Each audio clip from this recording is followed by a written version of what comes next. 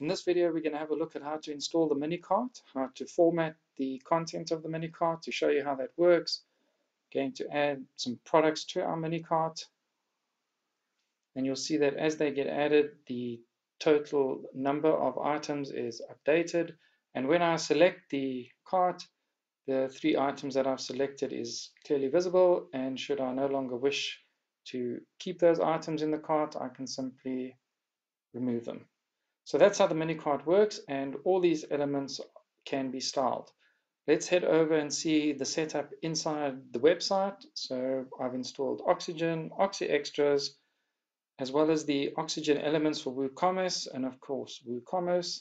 And if I head over to Oxygen and I head over to OxyExtras, you'll see that we're going to add the cart counter. We need to have that available, and also the mini cart. So with those items installed and selected, we head over to Oxygen, and we're now going to install that mini cart here in the top right hand corner as we had it in the demo. So I'm going to save that. Now when I refresh the page, you'll see the mini cart is no longer available. And now we're going to install the mini cart. So we'll just add it inside this wrapper that the menu is in. And to get started, then we head over to add, we head over to OxyExtras, and the first thing that we're going to add is the cart counter. There you can see the cart counter displayed, and then we're going to install the mini cart. So now the mini cart has been added. The nice thing about the setup is if I click on that particular item, you'll see that the pop-up for the cart actually appears. To make development a little bit easier here in the back end, let's head over to the website and let's add some items to the cart. We'll refresh that page, and you'll see that those items have been added. If I click on there, you'll see those 2 items. We head over here to Oxygen, and there you can see the 2 items that were added. So very nice and very interactive, very dynamic. Now let's get started on the formatting. So there are 2 parts to this. The one is the mini cart, and the other is the cart counter. So let's go and have a look at the cart counter first. Here we can set the cart icon, and we have the default icon is the shopping bag. Let's say we wanted to add a shopping cart. So in Font Awesome, we've had a look, done a search for the cart. If we wanted to try a different cart, we can of course choose any one of those, but let's go with that shopping cart. And in order for the shopping cart icon to appear, we'll hit apply, and the icon is applied. And now we can of course make the icon any size that we want. So let's make it nice and big. The second component to the shopping cart, the mini cart, we have the cart icon. Let's have a look at the cart count. So let's make that font size 20, so it's nice and big. And you'll see here that we have the counter size. At the moment, the font size and counter size is the same, so let's up that. And there we have a nice circular count. But let's say we wanted to make that square. Now, the border radius here is set to 100, but even if I make that 0, my counter will still be in a circle. So in order to do that, we'll head over to borders, and we'll change the border radius here to, let's make it 4. And there you can see now that I have a square for the number of items in the cart. What we're also then going to do is we also want to include some space here between the 2 items. They're very close at the moment. We can do that by heading over to the spacing, and bear in mind that we are now in the cart counter. So we'll head over to spacing, and on the left hand side, put in a margin of, let's make that 10. So now we have it nicely, evenly spaced for my cart counter. So with that in place, let's go move on to the next thing. And the next thing that we would want to have a look at is the mini cart. The mini cart at the moment is a little bit narrow. I want to make it a bit wider. Now we don't make the cart counter, the mini cart wider. We actually go to the cart counter and we go to the drop down content, and this is where we'll set the width then of the drop down content. So let's make that 450 pixels, and we'll see that's much nicer, much wider, much easier to see, having that extra space. And let's add a shadow then to the drop down, and let's make that shadow color black. We can set the horizontal offset, let's make that 0, the vertical offset, let's make that 3, and the shadow blur, let's make that 10. So there we have our shadow, and if we wanted to, we could maybe push that to 5. So there we have our content with a drop shadow border. And if we wanted to make these corners round, we can do that by heading over to the borders and changing the border radius. Let's make that 5. And there we have a nice cart with the borders nicely rounded. And head over to the website, refresh the page, and you'll see that those changes have been applied. And that looks a lot better. So what we can also do, if we're not happy with the fade in effect, is we can also change the fade duration. If we want it to take a long time to fade in, we can up there, or we can leave it on the default of 0.3, and that's where we can set the fade in. So there we've set the fade in the width, and we don't need to worry here about the maximum width. So that was very nicely done, very easily done. If we wanted to change the position, we can do that simply here. We can change that to a 0. So if our cart was on the left-hand side of our page, by moving that position on the left to a 0, the cart then flips in the other direction. If I wanted to move the position of the box, and you'll see here that it's very close to the bottom of the window here. So if I go to the bottom and I select 20, it actually moves it 20 pixels above the bottom. So the reference is from the bottom. But if I wanted to appear below, a little bit further below, what I would do is I'd go to the top reference, and you'll see if I put in 20, it's halfway through the box. And if I make it 50, it actually moves down a little bit below the box. So now I have a little bit of space between my counter and the mini cart. So that is just a little bit more comfortable and a little bit easier on the eye. To style the content within the mini cart, we head over to the mini cart itself, and here we can start looking at the various items inside our cart. So we have the actual items in the mini cart, and we can set the item spacing. If I wanted to, I could increase the padding. So you'll notice here that the space indents there by 10 pixels, and likewise on the right hand side, I could do the same thing and indent by 10 pixels. If I head over to the typography, I can of course change the quantity size.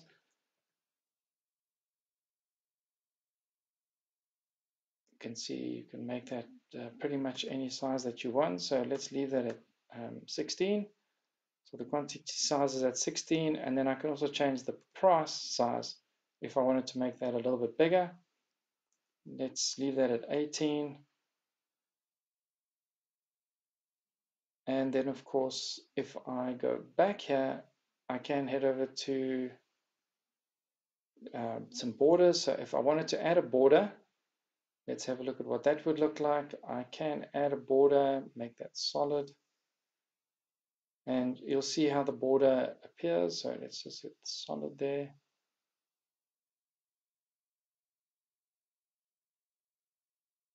And let's make the border width 1. And let's make the color something lighter. So if I wanted to have a border, this is where I could place a border then around each item, which does add a slight effect to what we have here. Personally, I prefer not to have a border around the item. So let's just go back to the cart items, head over to borders, and we'll unset all the borders. What we will probably want to do is have just the bottom border here between the two items, just to differentiate between them in the list. So we'll go to just the bottom, and there we have our border. If we're not happy with the spacing, we can head back over here to item spacing, and we can change that to 0 and change that to 820, or reduce that to the size. So there we've been able to adjust the spacing. And what we can also do is then go and adjust the size of the image. So if we're not happy with the size of the product image, simply come in here and we can make that image as big as we would like. So maybe we want to make it slightly bigger. We can do something like that.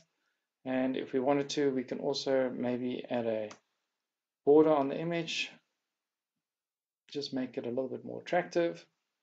And here we can set the margin around the image. So that's how we can change the size of the image. The remove icon is not to remove the icon, but that is actually the icon size of the icon here to remove the product. So that's a little bit small, especially if you're looking at it on mobile. So let's make that a little bit bigger. And I think that works. And we can also have a look here then at the spacing. And if we're not happy with the spacing on the right-hand side, maybe what we want to do is just bring that in a little bit. So by changing the margin, we can bring that close button in a little bit to the left-hand side. So there we have the close button slightly larger. And now what we can do is have a look at the buttons. So nice thing about the buttons is here we have the flex direction. Pretty sure that the row is going to be the nicer one on the eye. Here we can set the button width, but let's leave it at default. And here we can set the button spacing. If we wanted to make slightly bigger buttons, we can up that value. And you'll see that we can have really big buttons. But I think in this case, we'll just leave it as at the default size. And the border radius, we'll leave that at the default size as well. And here you can style the individual buttons. So the view cart button, maybe what we want to do there is have a background color. Let's make that orange. And the text color white. The hover background color, let's make it red. So when you hover over, it will flash over to red. And then the checkout button, let's make the background color there red. And the hover background, let's just make that a deeper red. So you'll see that button hover over, deeper red, and the orange changes to red. Right, you can also style the text color.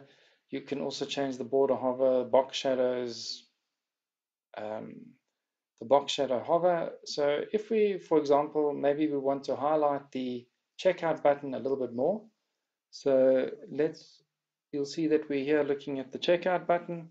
So let's head over to the box shadow, and let's give that a box shadow value. Let's give that a vertical offset of 5, and let's make that shadow blue 10. So there you can see we've highlighted that button, and it just stands out a little bit more than the view cart button. So making it a little bit easier for somebody to get to the checkout. Here we can change the cart total details. Maybe what we want to do is make the amount slightly larger. So let's make that 20. And let's give that font weight 500. So there we can make our price slightly larger. And if we wanted to change the subtotal value, we can do the same thing. So there we would head over to the cart total and go to the title and change the font size there. So let's make that 20 as well.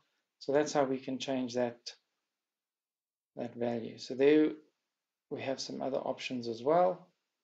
If you wanted to add a border, we could add a border, but in this case we'll leave it a default. If we wanted to add the border, it would look something like that. And then you could also come into spacing and maybe apply the spacing, head back to borders, and you could make that 5, make the border width 1, and make the border color a light gray. So that could add another dimension then to our checkout. Right, so we've styled that mini cart nicely. Let's see, let's head back to the mini cart, and we've done the cart total, and then we also have the inner layout. If you wanted to change the inner layout, if you wanted something more horizontal across your page, you could look at changing that, and then of course you can change the buttons to also appear one under the other, but let's leave it like that. Hit save, and now when we navigate to the front end of the website, we refresh, and we can see here that the cart has now been updated, and there we have our mini cart. So very easy to set up and style. Let's have a look at that in the mobile view. Head over back to Oxygen, and let's go to less than 768 pixels, and immediately we see that we have a problem. Because it flies out to the left hand side, that's not going to work on the mobile view. Let's then go to our drop down content, and you'll see that if we look at the positions available, there's no position here for the button to be in the center. It's either the left or to the right hand side. Now the right is from the right hand side of that item. So if I go 0, you'll see it'll stay where it is, and if I go 50, it moves 50 to the left hand side, and the same would apply to the left. So what we need to do then is have a look at how we're going to position that. Now the other thing, that because it's going to be on mobile, maybe what we want to do is make it slightly narrower. So we'll set that to a slightly narrower width, and we'll head over to position, and then what I'm going to do, you can work on percentage, you can work on the width of the viewport, or we can also work on a percentage, and as we click, you'll see that we're able to then move it around. So if we worked on percentage, and we can now move that, position that in the middle, and if we then go one size smaller, and you'll see that that still fits inside the item. If we head over to the front end, to the mobile view, and now when we click on the button, you'll see that we have it nice and neat in the middle, and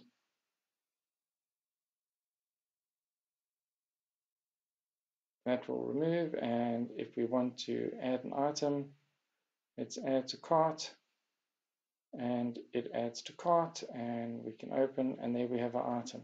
So that's how easy it is then to add the mini cart to our website. I hope you enjoyed that video, and thank you for watching.